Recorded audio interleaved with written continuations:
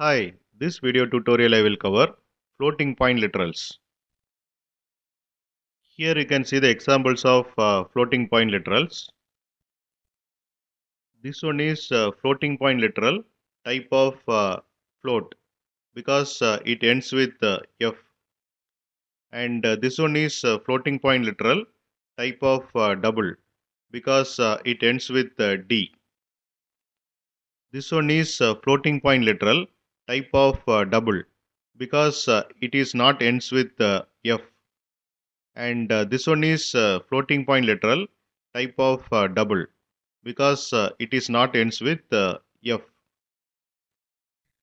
Floating point literal is a type of float if it ends with letter F, and floating point literal is a type of double if it ends with letter D, and if floating point literal not ends with F or not ends with D, then it is a type of double. And floating point types can also be expressed using exponential notation, that is called scientific notation. Here I have declared a floating point literal demo class and it has main method. First I will run this program, then I will explain. This is the output of this sample program. Here I have declared a floating point literal type of double. Here I have declared a floating point literal type of double with scientific notation.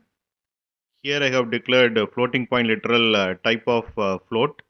It ends with F. Here I have declared a floating point literal type of double. It ends with D. And here I have declared a floating point literal type of double. And here you can see the outputs. And this is about floating point literal. And thanks for watching.